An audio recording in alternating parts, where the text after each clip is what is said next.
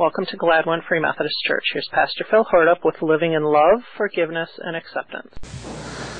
This morning, I hope you brought your Bibles. If you need a Bible, there's one in front of you in the pew. It's red or green. There's some green ones around too. Open them to the Gospel of Luke to begin. In the New Testament, Matthew, Mark, and then Luke, and go over to chapter 7.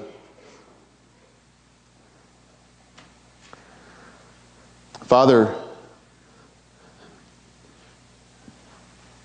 I thank you for meeting with us today. Lord, I've thought about and I've prayed about this message. And Lord, I pray that you would help me to communicate what is of you today. Lord, I have sometimes my own thoughts and ideas, but Lord, I want them to be in harmony with what is scriptural. And Lord, I ask that your Holy Spirit would have freedom to work in my life, that you would have freedom to work in each life that is here, that the truth of the cross would be the only thing that makes sense to any of us this day. And I pray and ask this in Jesus' name. Amen. I really appreciate Pastor Steve sharing with us last week from the Song of Songs. I appreciate it because marriage is so sacred. I appreciate it because marriage is supposed to be beautiful. It is holy.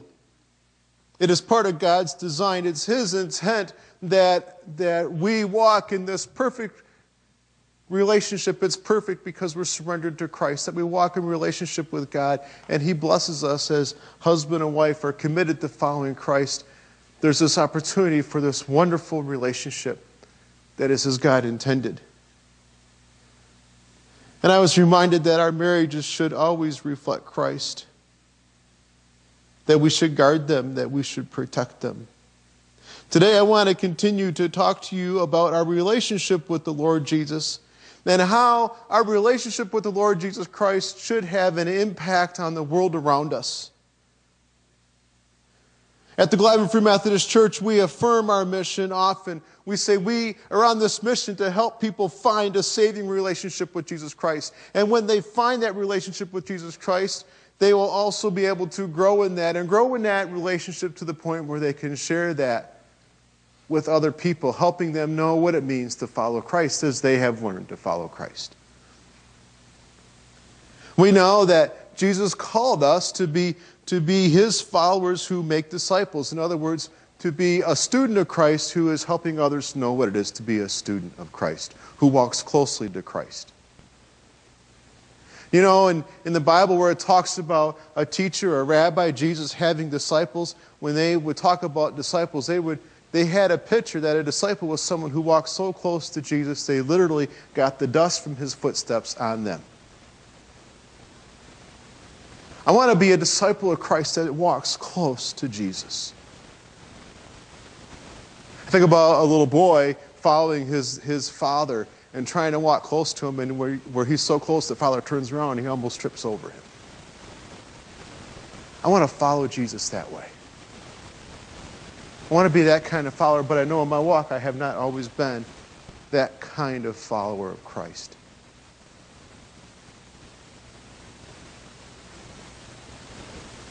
Anyone watched any of the news the last couple of weeks? I know you have. You don't have to raise your hand. It's hard to avoid. I see some things, and I see some things people talk about, and it breaks my heart.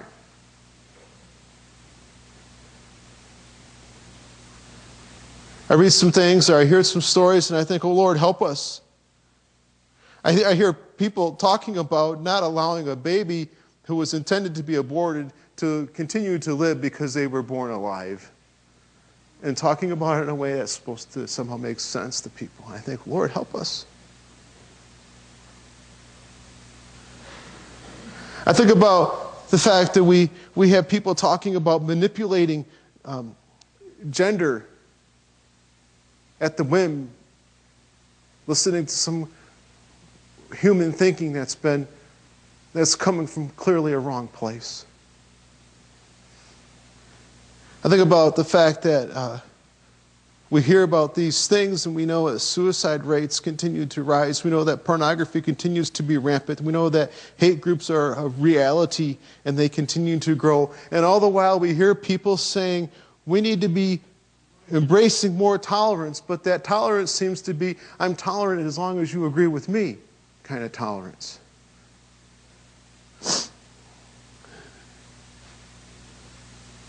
But I think about those things, and then I'm reminded we have not invented any new sins.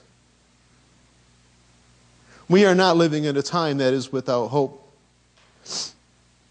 And I'm reminded that maybe the Lord is helping me as I walk with Him to become more aware of the destructive power of sin and our need for a Savior.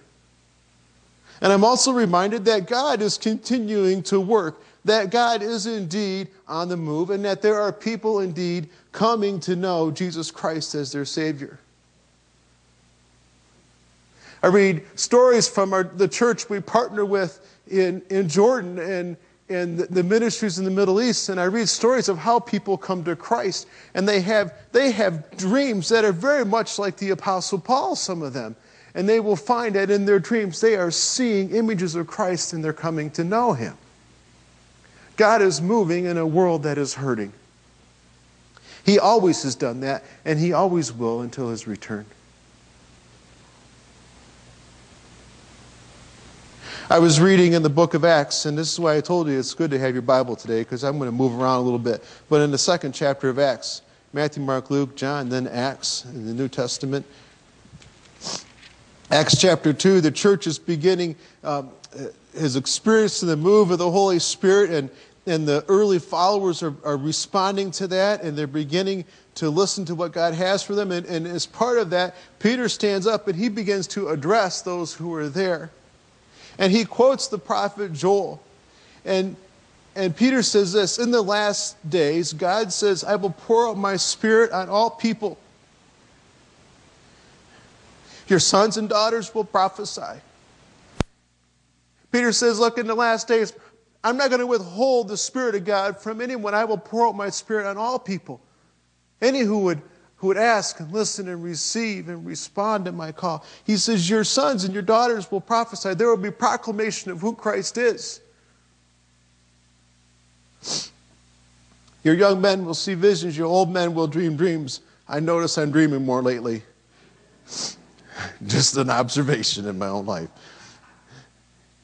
Even on my servants, both men and women, I will pour out my Spirit in those days. I will prophesy, and they will prophesy and show wonders, and I will show wonders in the heavens above and signs on the earth below, blood and fire and billows of smoke. The sun will be turned to darkness and the moon to blood before the coming of the great and glorious day of the Lord. And everyone who calls on the name of the Lord will be saved. These are days of great hope.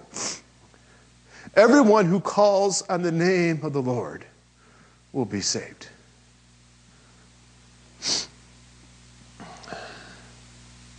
We are living in the midst of opportunity, church. We're living in the midst of an opportunity to lead into the promises of God with everything we have.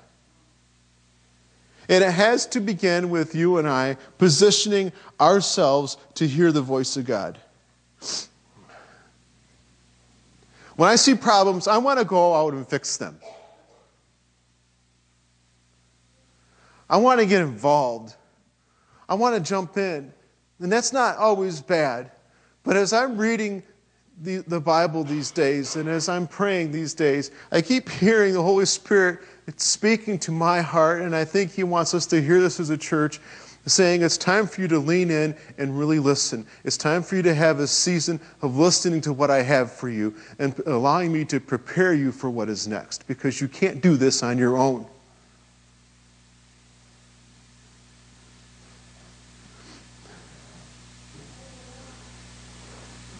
Before we can run out and do more, we must listen to God's leading.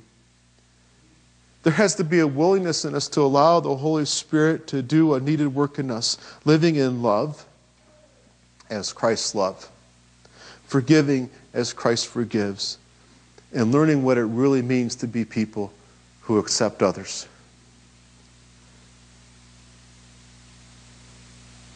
I mean, this won't surprise any of you who know me at all. These days, I find myself thinking a lot about healing. A lot. This week, Larry Ann will begin her treatments for cancer. I found myself thinking a lot about healing. A lot about miracles. And I spent some time, I was looking through the Gospels earlier, end of last week and early this week, and just looking at how Jesus moves and how he works and how he brings healing. You know, when we read in the Bible and we see miracles and we see lives changed by the power of God, I've seen miracles, you know, of a variety kinds of miracles. I've seen physical healings, I've seen spiritual healings, I've seen relationships restored. I talked to someone this morning who was experiencing the miracle of God restoring a relationship. We serve a miracle-working God. We serve a God who is a God who heals. And when we think about healing, when I think about healing, sometimes my focus is only on certain aspects of healing.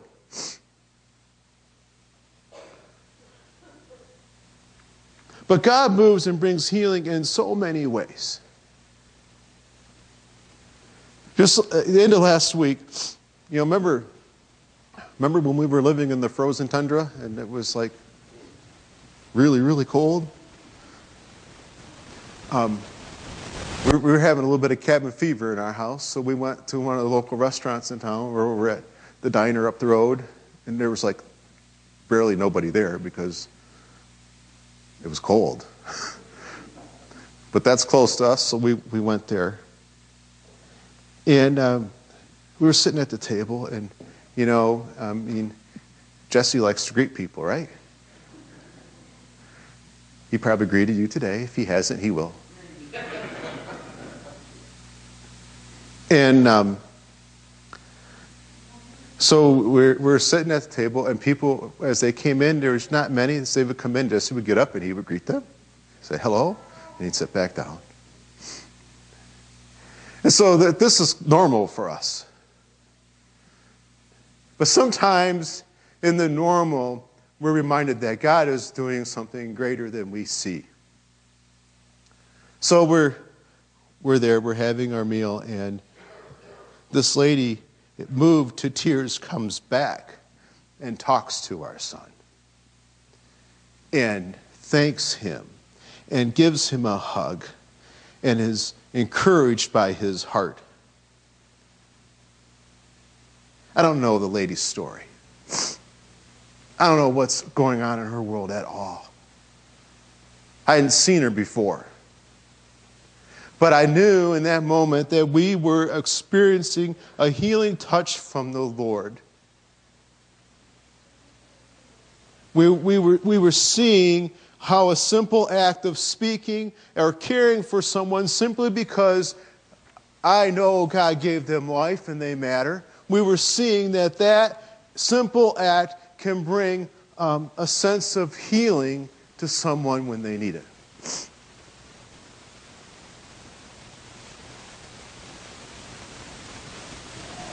I pray that followers of the Lord Jesus would come to a deeper understanding of just how we can be people who promote environments which are healing.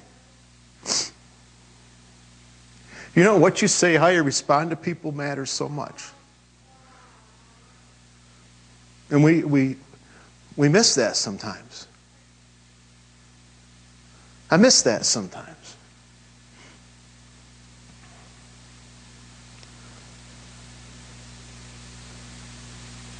The Gospel of Matthew, chapter 4. See, I have you move again. Matthew's the first book of the New Testament. We are going to get to Luke. Anyway. Matthew in the 4th chapter,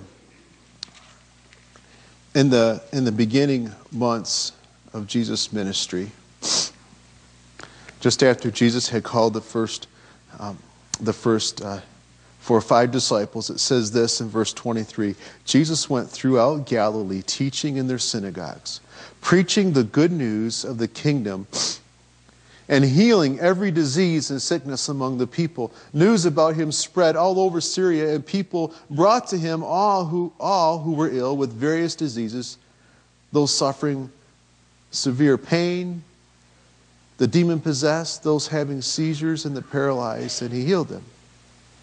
Large crowds gathered from Galilee, the Decapolis, Jerusalem, Judea, and the region across the Jordan followed him.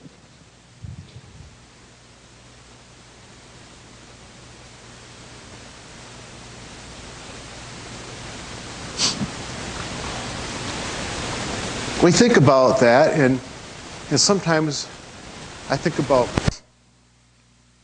one part of that, and I miss the whole of that. The healing began with Jesus teaching and preaching that the kingdom, about the good news of the kingdom of heaven. Good news of why he came.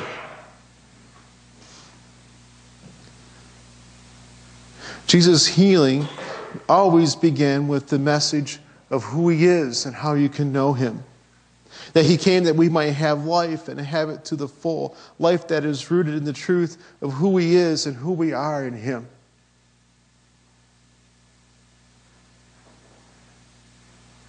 I see God doing some incredible things. My bride writes a lot. She's a gifted writer. If you read what I write, you would see I'm not a gifted writer. But I've listened and I've watched how some people are responding sometimes to what she has written. And how God is bringing a spiritual healing sometimes in their life, and in that we experience one as well.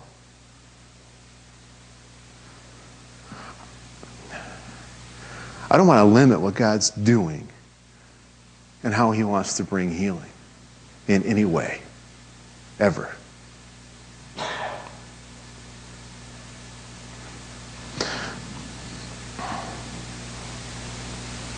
In the Gospels, when we see Jesus moving and interacting with people, and we think about him being a healing God, I was reading some thoughts on this that Doug Mirren's written in his book, Churches That Heal, and he brought out some good points, and I want to try to communicate some of those to you today. But we see in Jesus that he was compassionate, that Jesus cared about the concerns of those around him. Jesus cares about you. He cares about me. He has compassion on you and I. Our concerns are his concerns. We live in a world in need of rescue. We live in a world that's broken. We live in a world that's in need of a Savior. I think about when Jesus looks at the crowds in Matthew chapter 9, he looks at them and he has compassion on the crowds because he sees them as harassed and helpless in need of a Savior. And he has compassion on them. And Jesus came to bring healing. Ultimate healing. Jesus went to the cross for us, right? Why? Because he saw us as helpless, in need of a Savior, lost.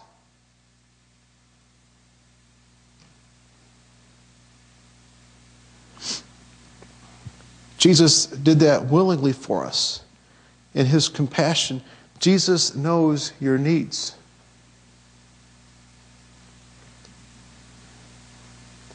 Jesus always speaks out toward what destroys life. He rebukes evil.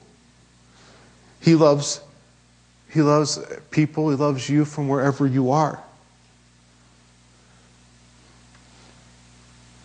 He invites all who would to come and to follow him and to have life.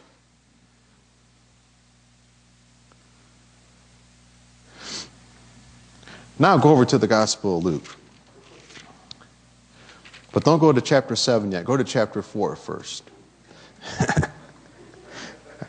I told you I've been looking through a lot of the Gospels this week.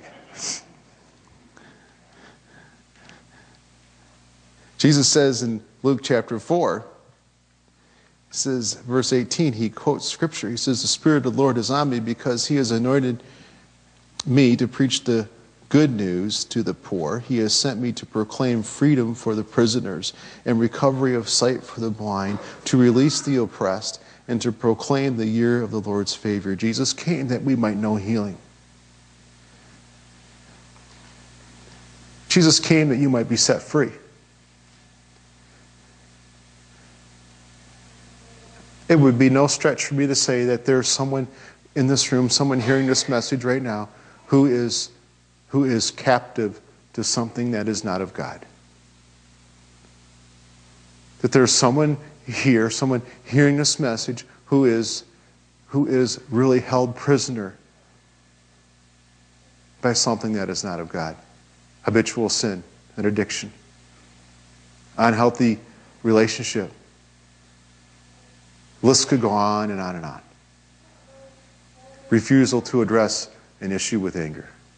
A bitter heart. Unwillingness to forgive. Right? It could go on and on. But Jesus came to set you free. Jesus came to shine the truth that you don't have to live in captive to those things, but you can be set free. Jesus came, was anointed by the Father to preach the good news. The good news is there is a way for you to have eternal life, and his name is Jesus Christ. Came to set you free. To help you see truth. Healing always brings glory to the Father. Every interaction Jesus had pointed people to the Father, gave them opportunity to know what it is to be set free, to be forgiven, to walk in his love, to be made whole. Now go to Luke chapter 7.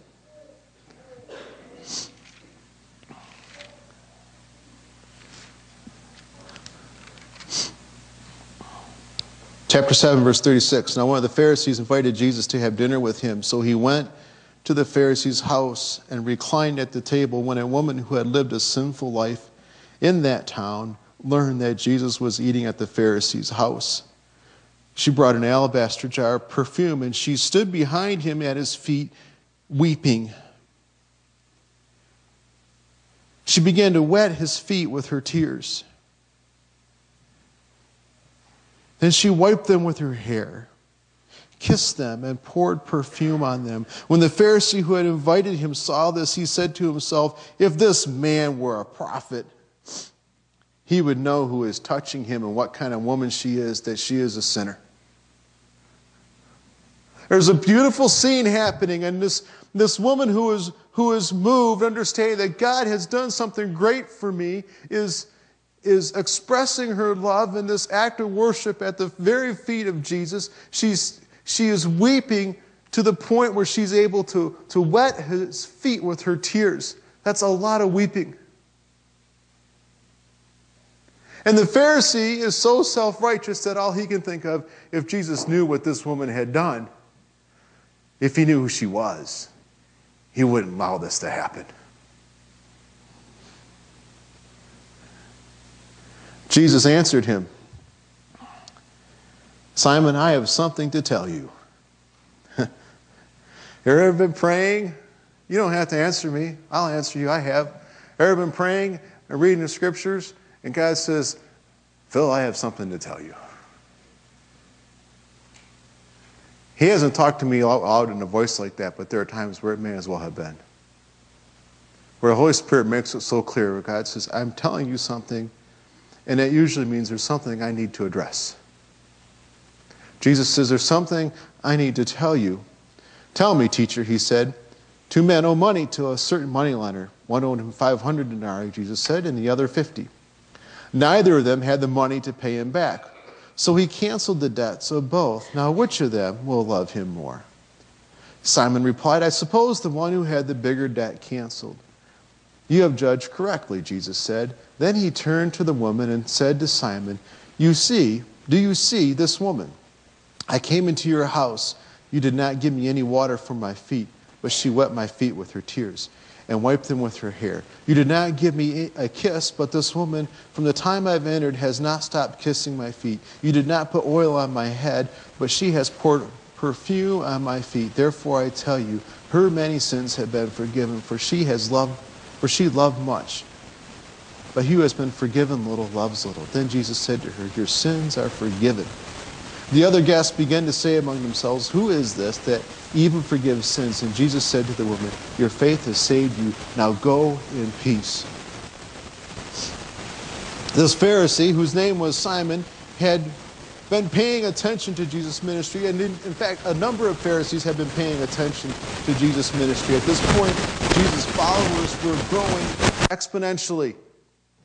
His ministry was every day, more and more people were saying, come and see, come and hear what Jesus is saying. Come and see what he is doing. See what's happening. He was causing quite a stir. And sometimes as Jesus would heal people, as in Luke 5 talks about, he healed a man who had been lame. Jesus told him, get up and pick up your mat. But before that he said, so you may know I have the authority to forgive sins. Pick up your mat. How could Jesus say that? He could say that because Jesus is fully God. He had authority, and that challenged many of the Pharisees, made them uncomfortable, thought they might lose their position. So Simon invited Jesus to his house because he and his other Pharisees and friends wanted to see if Jesus would have the audacity to forgive more sins. And Simon didn't receive him as a guest of honor. It was customary in those days. I mean, they wore sandals and they walked in dirt. Your feet got dry and cracked. So it was customary when you had a guest in your house of any kind of honor at all, you would offer them an opportunity to care for their feet and to wash them and clean them. It'd be the same like if someone comes to your house, they've been traveling a long time, you offer them things to give them comfort. The restroom, some water, right? Do you need anything before we have a conversation? We greet them, we might give them a hug. It was customary in Jesus' day to give a kiss on the cheek. Jesus wasn't received at all. And I think about that and I think, we have an important, we say we walk in a relationship with Christ. But boy, we're sure casual about that sometimes. Do we treat our relationship with Christ with honor? With respect? Do we cherish it? Do we care for it? Simon has Jesus there. Wants to have this conversation. This woman comes in and she interrupts everything. God uses her. The Holy Spirit moves on her to interrupt that moment. I think she probably had a little bit of anxiety about interrupting dinner. I would have had. It's not good, Grandma. I would have. But this is a holy moment. And we don't know her story. The Bible doesn't tell us her story. She just knows that she needs Jesus. She knows that she's experienced a healing touch from Jesus. She wants to worship him. So she acknowledges this need. She acknowledges Christ's love, and she's in the midst of this act, and Jesus has this conversation, and he says, and he's talking to the Pharisees and all who are there. And he talks about people who owe money. He says, if you owe a huge debt and it's forgiven, aren't you more grateful than the one who owed a small debt? This woman knows that she's been forgiven a great debt, but he who's been forgiven little loves little. Jesus isn't saying that there's this scale where some sin is little forgiveness and other sin is great forgiveness. It's not what he's saying. What he's saying is there is a need for us to understand that sin keeps me captive.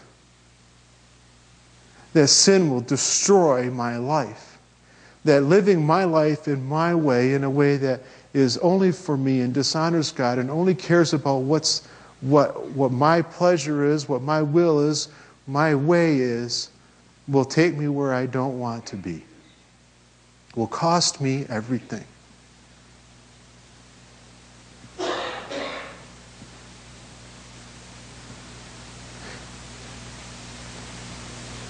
And Jesus' heart is that the Pharisees would see and desire to know Christ in that way. To know that it is only by the grace of God that I am saved, that I am not righteous.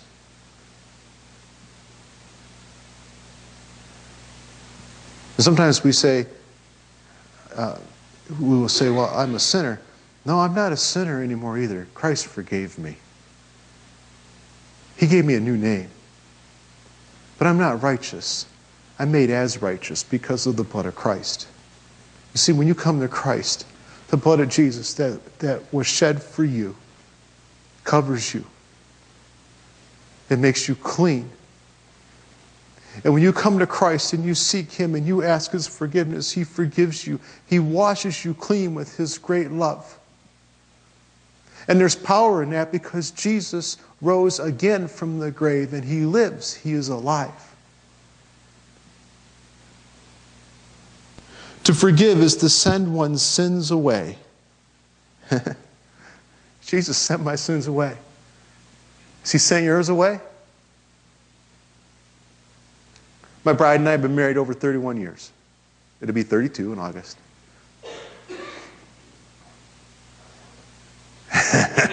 Yeah, that's what I was just going to get to. Over the years, I have done some stupid things. And she chooses not to remember them. Now, sometimes she's a human. She can remember some things. But overall, she doesn't choose to bring back my past sins, my past wrongs. Instead, she chooses to affirm me today in whom God is shaping me to be. And I choose to do that in her life.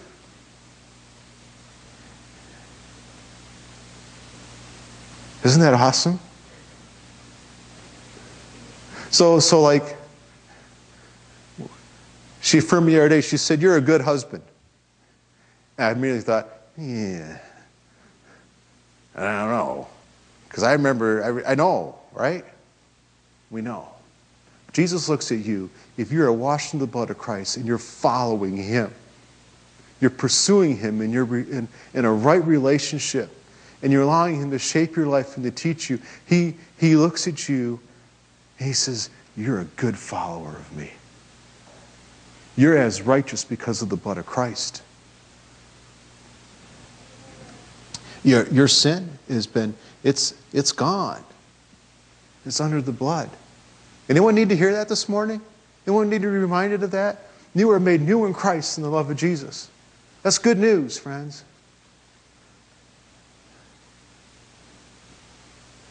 We are called as followers of Christ, as believers, to pray for others and to intercede for them in faith. We are called to love them, understanding that there is no one who cannot be touched by the love of God. There is no one who cannot be touched by the love of God.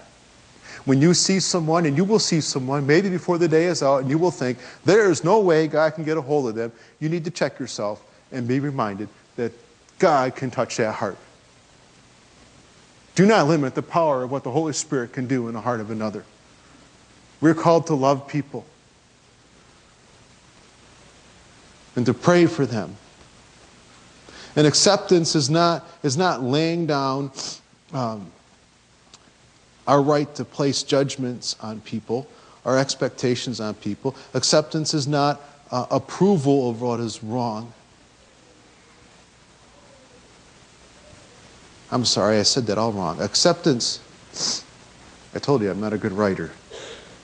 Acceptance is when we lay down our right to judge others. Acceptance is when we lay down our right to have expectations on others. Acceptance is not approving of something that is wrong, but acceptance is understanding that there are people who I need to pray with and walk with and pray for.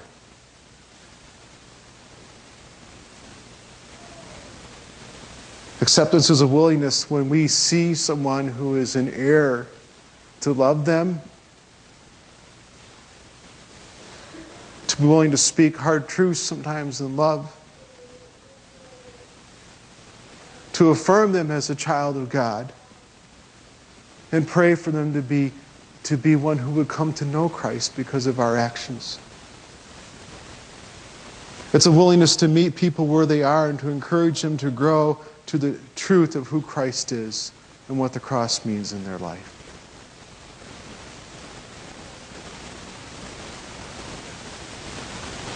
These are days we must lean into the truth of the cross of Christ like we have never done in my time here at GFMC. We need to become hungry for prayer.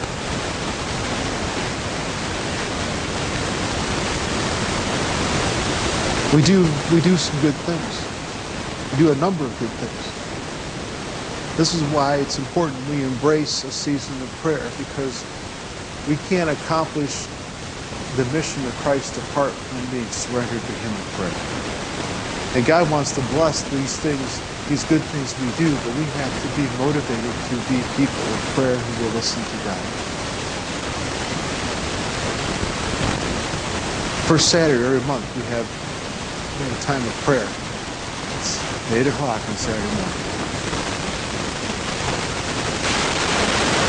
We don't even eat breakfast. We have to do that at home. I choose to fast that morning till it's done. If you're able, I would encourage you to do that as well. But I want to ask you to consider being at the next one. I believe the next First Saturday is March 2nd. I would encourage you to come out. We hear about 20 minutes about prayer, and then we pray for about an hour and a half. Wow. Let me tell you, it goes by. So God shows up. His Holy Spirit shows up. Every time. Without fail. We need to lean into Christ like never before. And I know that there are a number of prayer groups that meet every week throughout the week. And we need to keep doing that. And there needs to become more and more of those.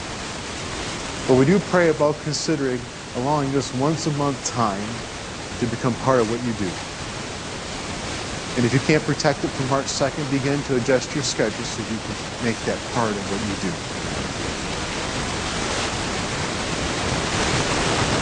I know to the core of my being, the church, we need to be leaning into Christ like we never have.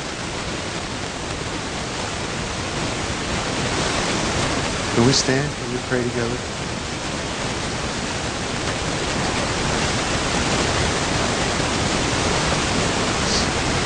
Father, I thank you for the power of your word. I thank you for the way you have encouraged my heart this week. Father, I thank you for the fact that you bring healing. I know in this room, Lord, in every place I look, I see someone sitting who has been set free by the power of your love, who has been changed by who you are. I see people who are here in this room today who know that that without certain followers of Christ being obedient and sharing their truth with them, that they might not have come to know you at this point. But Lord, you have been faithful, and you have brought them healing. Lord, I think about how in things that we don't choose or plan, how you use the brokenness of this world, the trouble we walk in, you use those times to reveal yourself to people. and you minister to us. You do give us what we need. Jesus, thank you. Father, as we consider leaning into you, as we consider seeking your face in prayer together, as we consider a monthly prayer celebration as a body of believers, Lord, I pray that you would find your people willing to lean into you like never before. Jesus, I thank you for meeting with us tonight. I pray that the words that I've shared this morning would move on hearts. Lord, if there is someone who needs to spend time with you in prayer as the service closes or throughout this day, that they would be obedient to do that. If there are those who need to spend time praying with myself or Pastor Steve or someone whom they can confide and trust in, I pray that today they will do that. Lord, I pray that you will bless our Sunday school time, those who teach, those who serve, those who listen and respond. Lord, make it a time that honors you. And we pray this all in your name.